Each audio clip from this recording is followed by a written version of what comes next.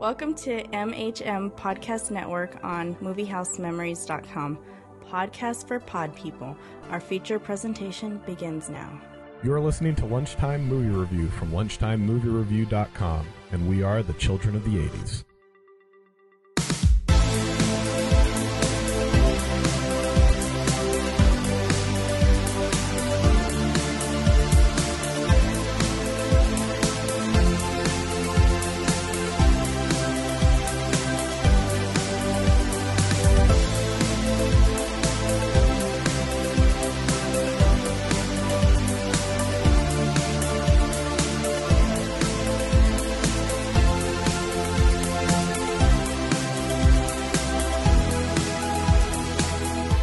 Welcome back to the Lunchtime Movie Review, where we review the movies from our childhood.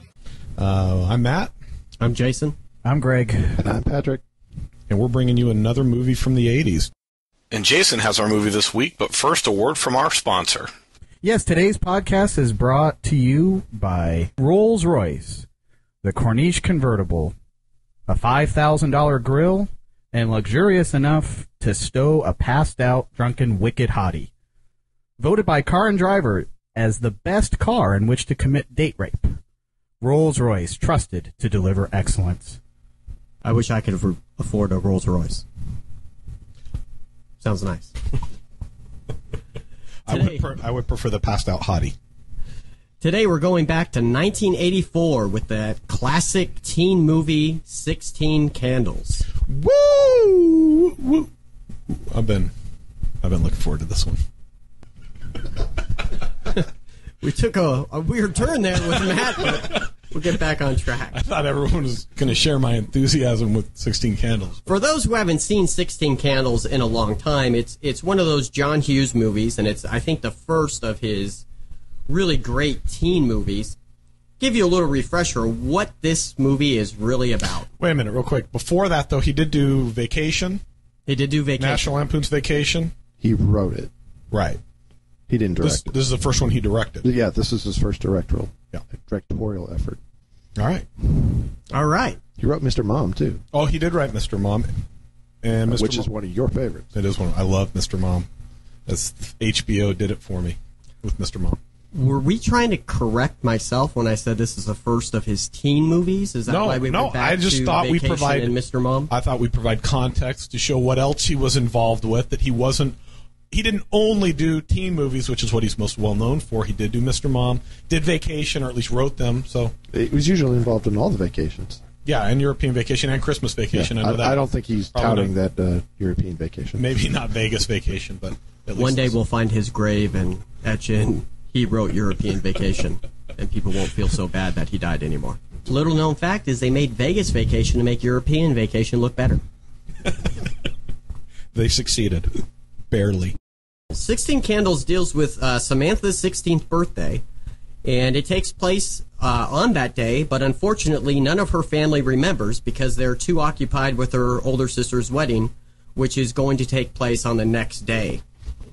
Samantha believes that all of her troubles and her life are going to change miraculously when she turns 16, namely that she'll develop a body in order to attract the attention of a high school senior named Jake Ryan. Now, Jake Ryan's also a wrestler that poses as an Indian, and I mean feather, not dot. Samantha believes that Jake doesn't even know he exists. Jake, on the other hand, secretly finds Samantha attractive and is looking for a way to break up with his very developed girlfriend, Carolyn. Boing. Samantha does have one admirer. He's a freshman geek named Farmer Ted. Farmer Ted has a reputation as a ladies' man, and he earned this in 6th grade, and he intends on keeping it. On the night of Samantha's birthday, she decides to go to the school dance. However, before she goes, she's talked into taking along her grandparents' Asian slave by the name of Long Duk Dong. At the dance, Farmer Ted bet Lloyd Dobler that he can score with Samantha.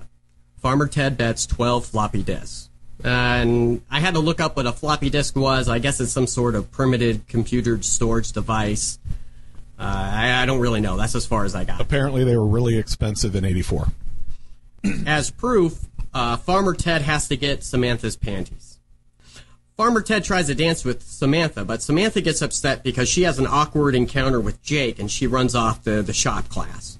Again, I had to look up what shop class was because apparently they don't exist anymore. Well, Shop class comes right usually at the same time as band. Oh, is that what you were doing then? Shop? No, I was in choir. Farmer Ted follows her in there, and while they're in there, they share secrets about themselves. Farmer Ted tells Samantha that he's never really made it with a girl, and he also informs her that Jake Ryan has a crush on her. Samantha is so happy that she agrees to loan Farmer Ted her panties for 10 minutes. Samantha then approaches Jake at the dance, but has another awkward encounter and goes home. Meanwhile, Long Duk Dong decides to hit the town with his new American girl. She's known in this movie simply as the Lumberjack. Jake's girlfriend, Caroline, unbeknownst to Jake, has planned a very huge party at Jake's house. Farmer Ted ends up attending, but Carolyn, she gets drunk and she basically coordinates trashing Jake's house. She ends up passing out in one of the rooms. Farmer Ted and Jake begin talking at this party, and Farmer Ted tells Jake that Samantha likes him. Jake decides to trade Carolyn and a Rolls Royce for Samantha's panties. Now, this is a business transaction only a Japanese businessman would truly appreciate. Farmer Ted agrees to take a drunk, horny Carolyn to Lloyd Dobler's house to get some photographic proof that he scored with the prom queen. Later, he loses his virginity for real in the parking lot with Carolyn, who ends up falling in love with this geek. Long Duk Dong ends up crashing the family car. I know, what a surprise there. After getting drunk. Samantha attends her sister's wedding, and then after the ceremony, she's walking out of the church, and she sees Jake, who is waiting for her. Jake takes Samantha back to his house to celebrate her 16th birthday. And what does he give her as a present? Her panties. Sweet. That is 16 candles. Very nice. When you think about it now, at least when we decided to review this movie, in my mind it was always a big film. I thought that this made a lot of money and it was very, very popular. Am I wrong, Patrick? No, it was absolutely not that big of a hit. I mean, it was the 44th highest grossing film of that year, made just short of $24 million, just above Missing in Action, Oh God, You Devil, and Rhinestone. It was down there with what we would traditionally consider bombs in this day. It did worse than Rhinestone? No, it just did slightly better slightly better. Slightly better. It did worse than... Well, it did worse than Nightmare on Elm Street, which actually was a surprise because I thought that was a bigger film. But Moscow on the Hudson, The Flamingo Kid, The Woman in Red were some of the movies just above it as far as gross that year. But it wasn't that big of a hit. But it was the competition. If you look back at now, that was the time that The Natural came out, Indiana Jones and the Temple of Doom, Ghostbusters, Gremlins, Star Trek 3, Friday the 13th Part 4, which was actually a big series at the time, and of course the classic Breakin'. So. And those all made more money, much more money. Well, Ghostbusters is the number one film that year. No, Beverly Hills Cop. Beverly Hills Cop. You know, we were the target audience. I mean, it is a quintessential teen 80s movie and a quintessential John Hughes teen film. That when you talk 80s movies, when you talk teen movies, this is one that's coming up. One of the appeals to this movie are the characters that are in it. And watching it this last time, I asked myself, were these actors good picks for the parts they were playing? Let's start with the star. Anthony Michael Hall? The female star of Molly Ringwald. I think she was a good pick for this. I don't think she's a terrifically gifted actress, but for this role and this part, I thought she did a very good job. I find her believable as a 16-year-old girl, yes. And she was 16. She was, unlike some of the other That's what makes it hot. actors, she was 16. The other adult. But before this, she hadn't done a lot. She was in probably Facts of Life was probably her biggest. Yeah. She was in Space role. Hunter. What are you talking about? Space Hunter, 1983. She had the bit part on Different Strokes, which then went to Different Strokes or Facts of Life? She was initially in Different Strokes, and it went on to Facts of Life. And then she went on to Facts of Life. But Facts of Life is a spin-off of Different Strokes, so it makes sense. Right, because of Mrs. Garrett. Right. But then, but this was really her first film, and it's a big one for for what it is. I mean, as being a lead and part. But yeah, thought she was good. She's quirky. You know, she's kind of that. Another little known fact: the last time she acted with an African American on film was Different Strokes. And she does highlight that in the film. She does not want to date a black guy. What are you talking about? Just in the film. Yeah, it's the very beginning with her friend. I think it's Randy, her girlfriend, and Molly Ringwald. Samantha is talking about her ideal 16th birthday, how she had dreamed about it. A black guy? No, a black Trans Am. It did not involve a black man. That's exactly what she says. Or getting herpes. It was pretty dark stuff right there. These 16-year-old girls talking about not being with a black man and not getting herpes. They go hand in hand. Apparently to them.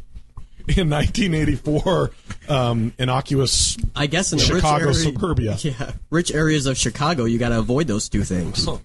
But no, I thought Molly Ringwald was good in this. She's believable in this character where she's the unassuming kind of nerdy.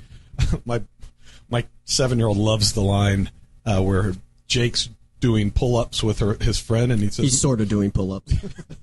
It's kind of a funny bet, but his friend says maybe she's retarded. I mean, she plays a pretty good girl that the jocks and the cool kids would think maybe she's a little retarded. I don't really like using the R word on the podcast. Me neither, but I'm repeating what was said in the film. She's awkward, like a lot of teenagers. She plays that role well. It's the same kind of a similar role she plays in Pretty in Pink. Much more believable in those types of roles than she is as the princess in Breakfast Club. We all agree that she's a good pick for this. She's all right. Yeah. Now, better than Ali Sheedy. Right. Moving on. Better than Ali Sheedy, who was up for the part, as a matter of fact. She just beat her out. Right. So I don't think would have played it nearly as well. History would have rewrote itself now that Molly Ringwald would star in Short Circuit. But Michael Anthony Hall.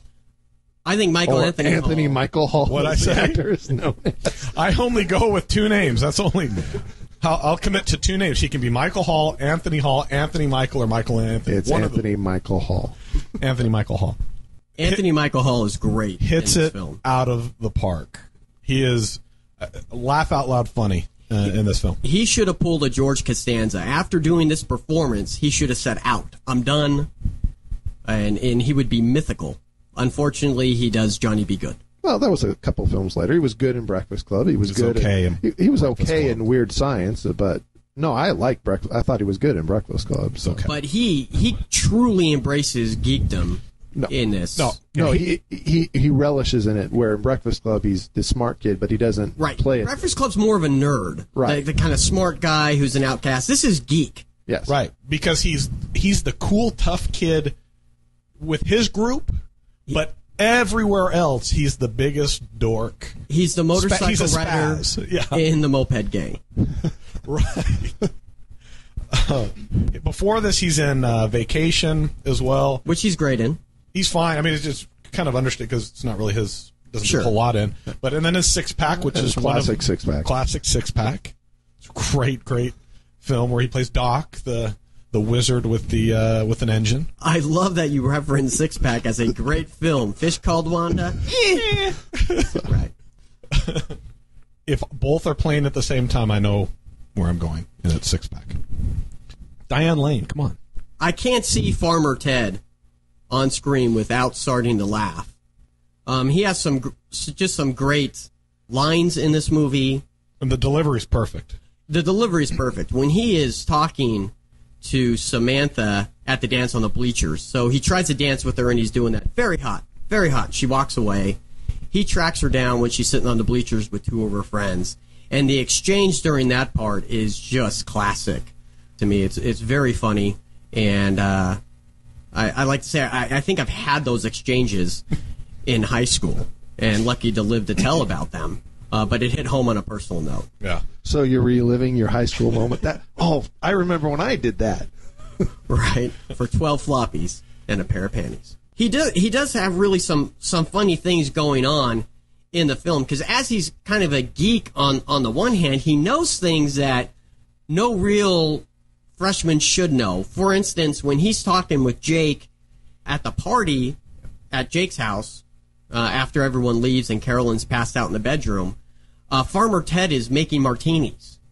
and he's using the shaker, and that stuff, they don't even reference it. It's just so natural that this freshman geek would just be making himself and the senior some martinis.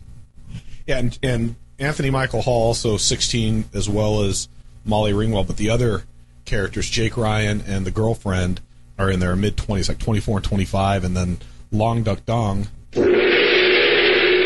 is like 28 years old at this point. Getty Watanabe. Yeah, no relation to Ken Watanabe. Long Duk Dong just nails it. As far as an Asian actor fitting right into all of our Asian stereotypes and making it so we can laugh at it is just classic John Hughes. It's funny because it's racist. Right.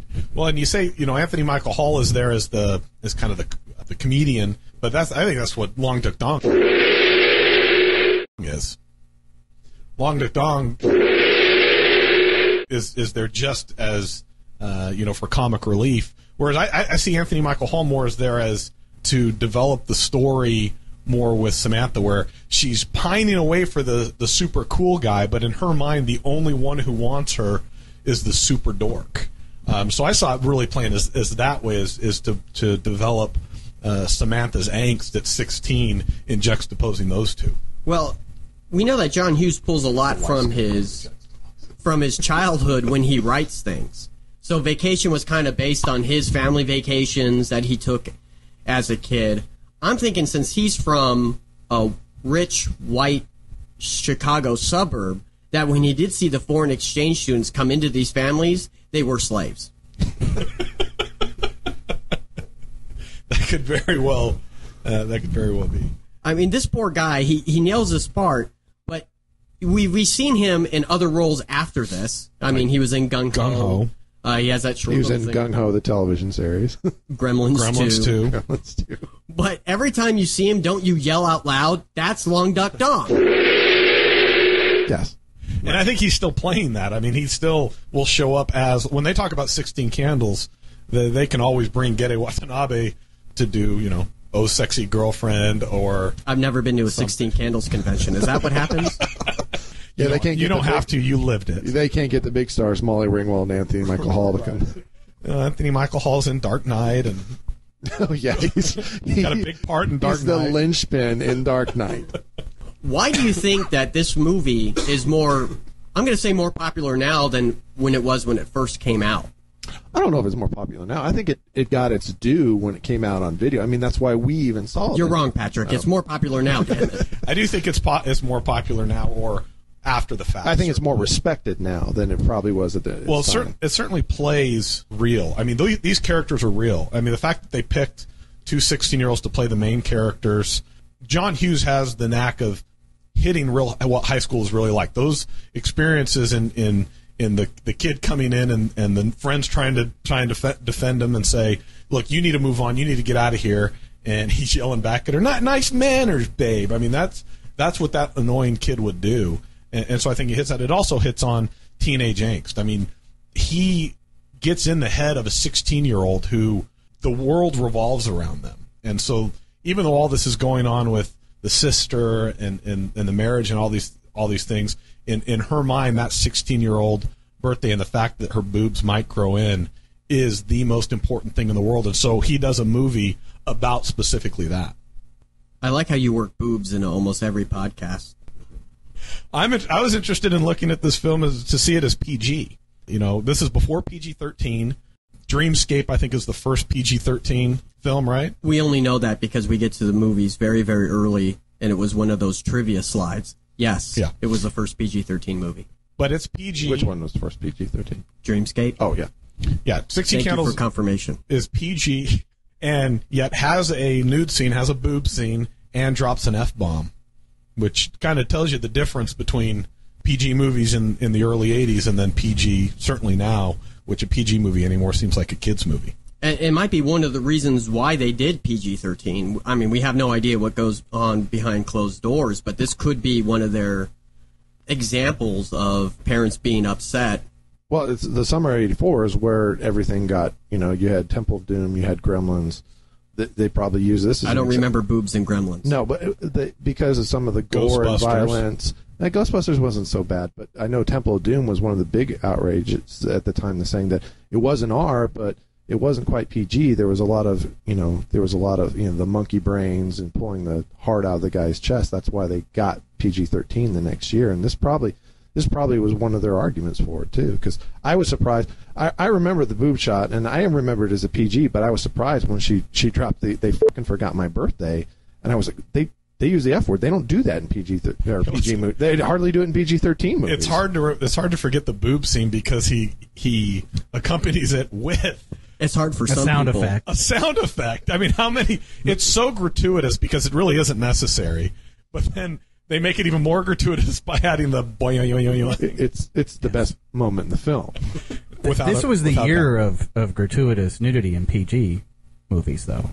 You had The Bounty, which I think was the same year. Oh, yeah, I forgot. That was... But I guess that was done in a historical context. Right, it's the National Geographic nudity, which none of those girls... The teenage boys weren't lining up to go see The Bounty. National Geographic. But everyone go stream The Bounty, apparently. And then the mother load of PG Naked is Sheena with Tanya Roberts. Absolutely. The Motion Picture Association of America, they just must have been all high, or just a bunch of old European guys. They're just like, what are these Americans so uptight about with nudity? When you said Motherload, I thought you were referring to the pornographic movie. I don't know if there is one, but that sounds like a good title for one. That was the Back to the Future porno. Now, because I did play this for my kids watch it because it was PG. How does a 7-year-old react to that? Yeah, my 7-year-old laughed her ass off. And all she would say, she kept saying, they go boing.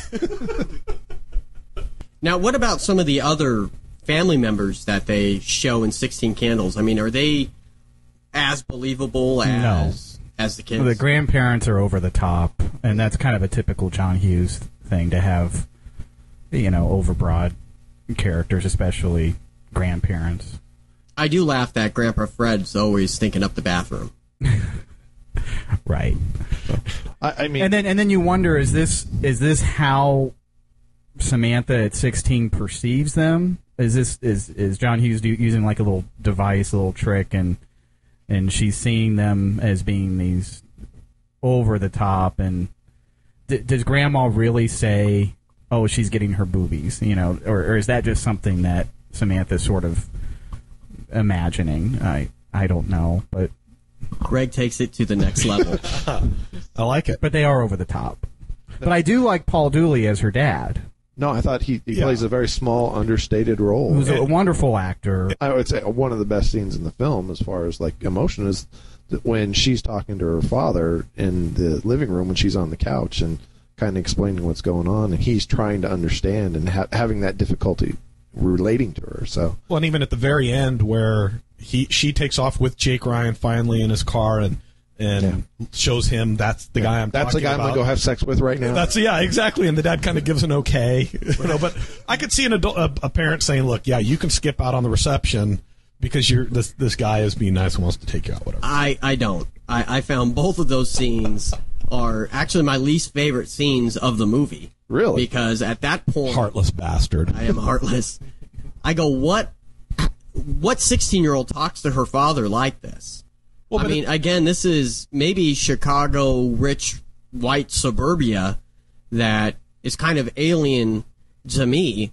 But she's just talking about a guy that she likes. I see that as having having those conversations with your parents about this is a girl I like or this is a guy I like. At 16, yeah, at 16, the heart of get the hell out of my life, parents. I'm an adult. I'm an individual. Yeah, why not? I just find it unbelievable. I had a more secure growing up environment than you did, apparently. No, the traditional teenage, years where you want to be away from your parents, separate from them.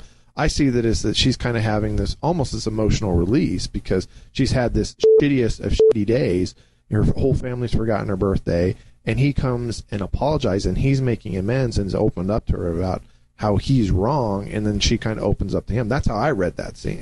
That's how I interpret that scene. That may not be the normal everyday relationship she has with her father, but at that point in time when he asks, is there something else wrong besides missing your birthday? She has to tell someone.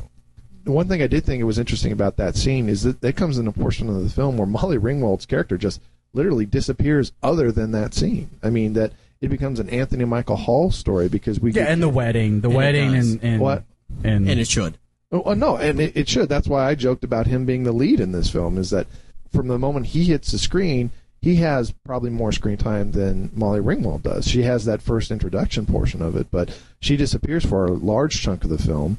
And I think that scene is, although I think it's important, you don't think it's important, is it basically was a writer's tool to keep her involved, the audience. No, this is about her, at that point in time, because then she disappears until the wedding. So. It was about her because they had to have that time to develop Jake Ryan, so you care about them getting together, to show that she's not just pining after this dude that's the popular, good-looking guy. They had to kind of develop him to try to be a likable character, and so they do that through Farmer Ted, through the geek.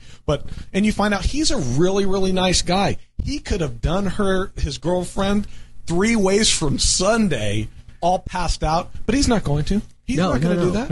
He's going to feed her offer her to the geek, to someone else. And when she wakes up and says, "Who are you?" he says, "Nah, that's me." So. So it shows what a nice guy Samantha's getting ready to get herself involved in. So that was an important writing point. Another thing that I think I know what's in the geek. And I don't know if I'm pulling on my own personal geek experiences, but when and I have a problem almost in any sort of teen movie that comes out of Hollywood, is they always have these huge, extravagant teen parties where the person with $1 million home has 800 people there. They're trashing it, and it's just this is normal behavior, and everyone's fine. And hundreds and hundreds of dollars of alcohol. Right. I mean, you notice that no cops come to this party, and that's because there's no black people in this film. Yeah, but you are right. The parties are always over the top. It's the mandatory. There's a very similar scene, like the Weird Science party. Right, they have the Weird Science party. They have the Some Kind of Wonderful party. I mean, this is John Hughes. This should be the John Hughes party. Yeah, it's a John Hughes staple, just like Beatles songs and racial stereotypes. Right. But one character that, again, aside from the main ones, that I laugh when I see her, and it's probably because she's handicapped in this film, is Joan Cusack.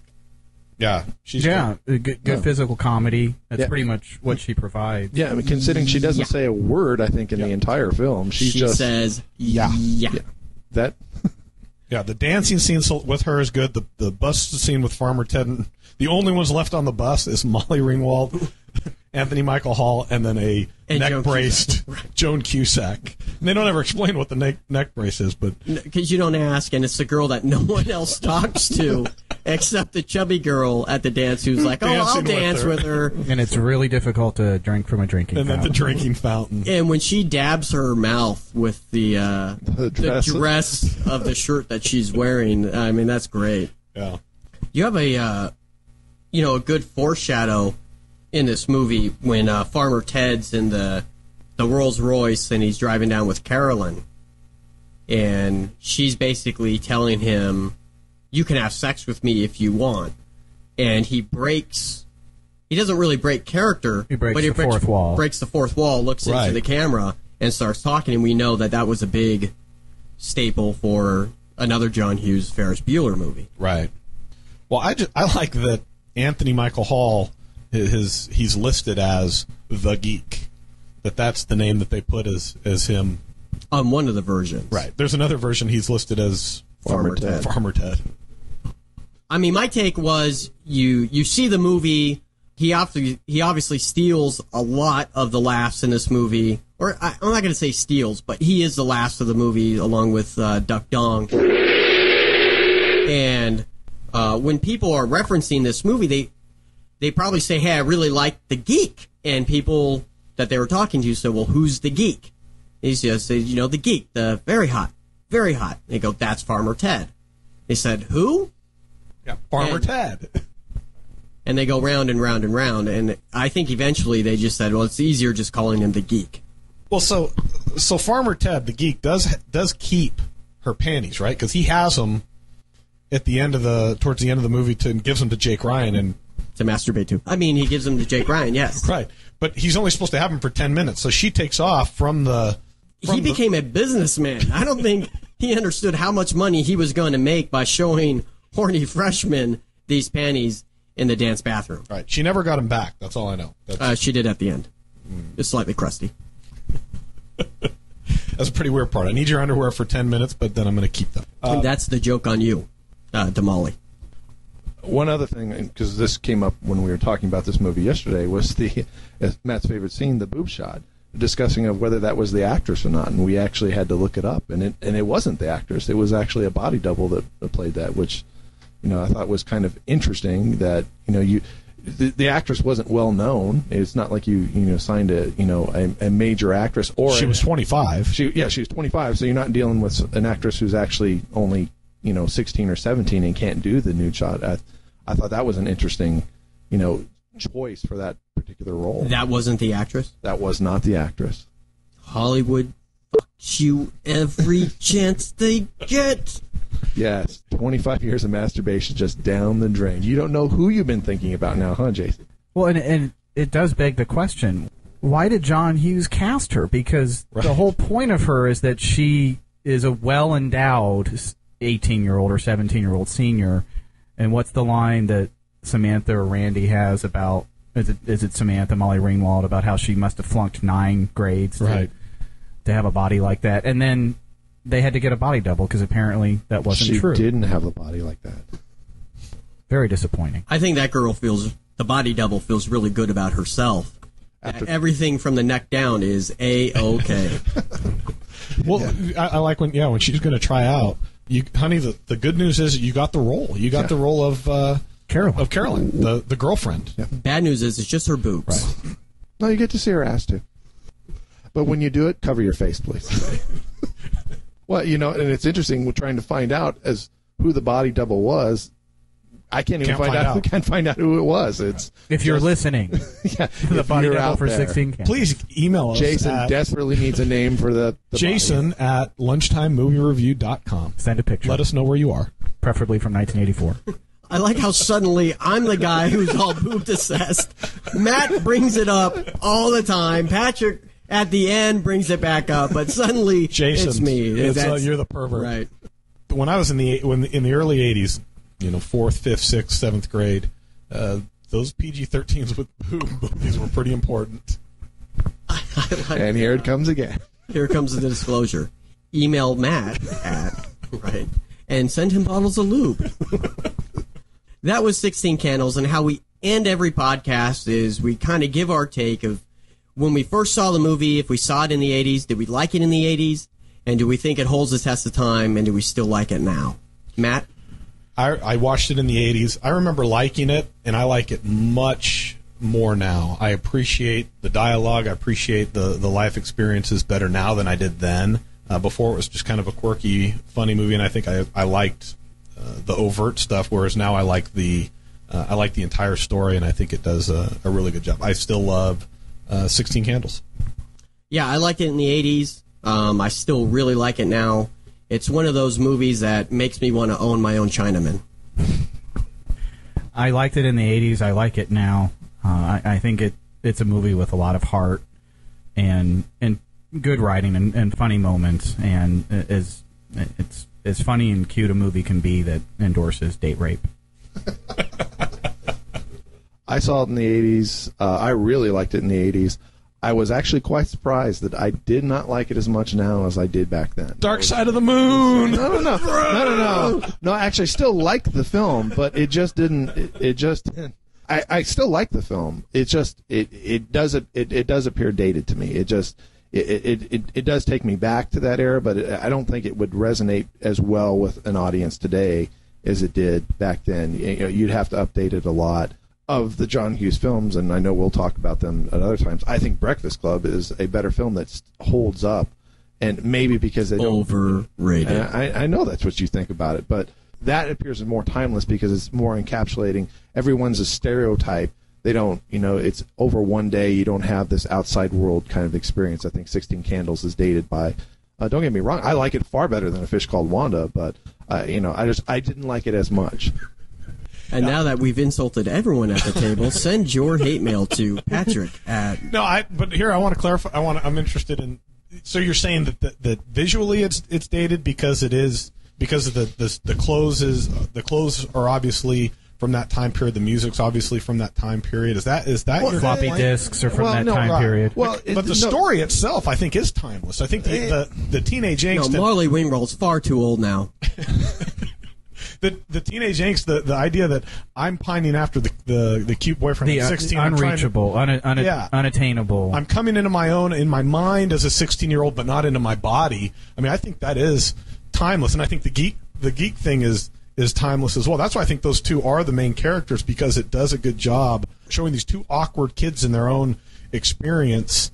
They ultimately, conquer, I guess, high school eventually, because he gets to bone the prom queen, and she gets to be boned by Jake Ryan. Well, but was there a question in there? Because you started off there, you had a question.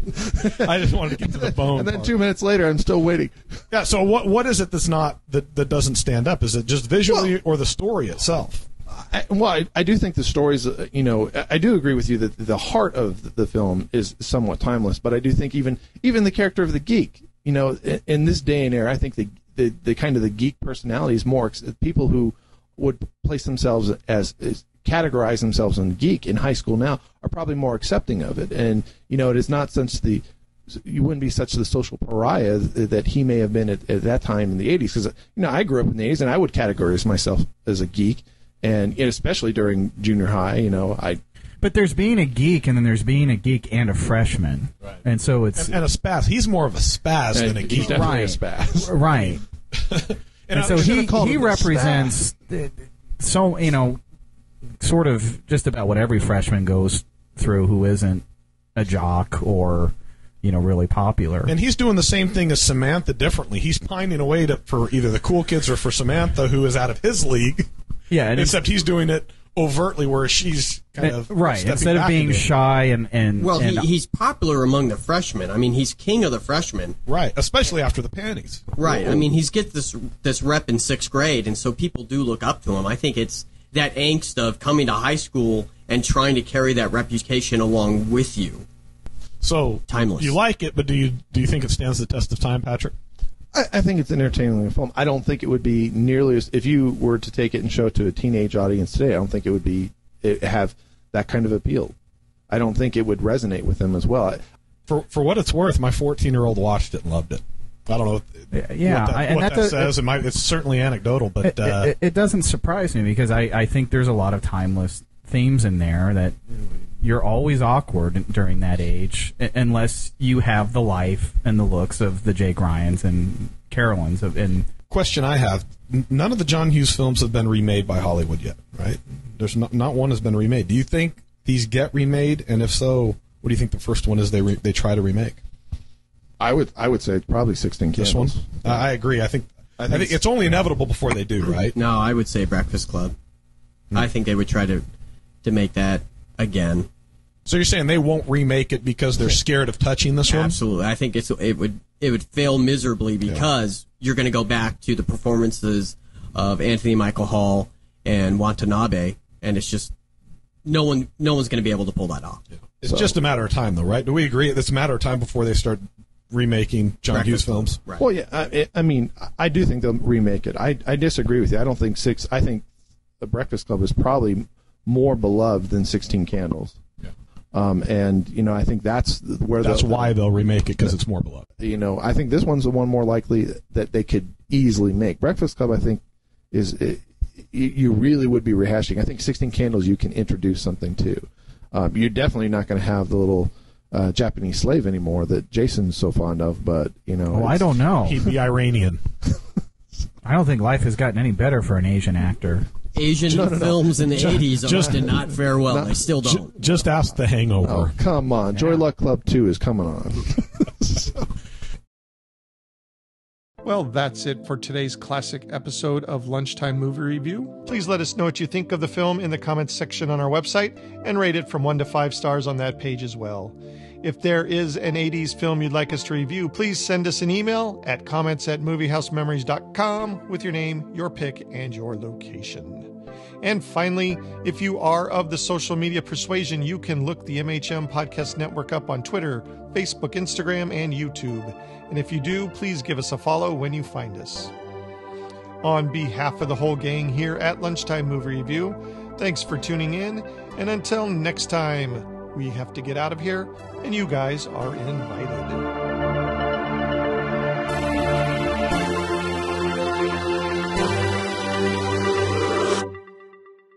This podcast is intended for entertainment and information purposes only. The theme song for Lunchtime Movie Review, Fireworks, is brought to you by Alexander Nakarada at SerpentineSoundStudios.com under a Creative Commons Attribution 4.0 license. All original content of this podcast is the intellectual property of Lunchtime Movie Review, the MHM Podcast Network, and Fuzzy Bunny Slippers Entertainment LLC, unless otherwise noted.